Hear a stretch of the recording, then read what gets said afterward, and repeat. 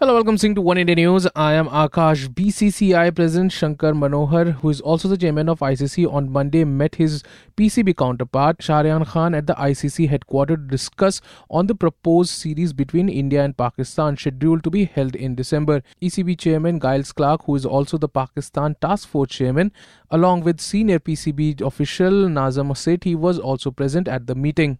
PCB and BCCI officials had a fruitful discussion in the ICC office Dubai, facilitated by ECB's Giles Clark, who will field all the questions in the matter, Sethi later tweeted. Earlier in the day, the BCCI President Manohar told a rally that India has not received any reply from the PCB on a proposal to play the matches in India. We want to play matches in India, that's the thing, Manohar said. Presently, we gave the option to Pakistan, asking them whether they will come to India. Pakistan was to get back to me. They haven't got back to me, so I don't know what is the position. On the other hand, PCB President Khan said that the matter is now political, adding that Pakistan's PM Nawaz Sharif has directed us that any decision will now be taken by the government and not the PCB. The BCCI has also said they are okay with playing games in a neutral venue like Sri Lanka or Bangladesh rather than UAE, which has been a no as far as the BCCI is concerned.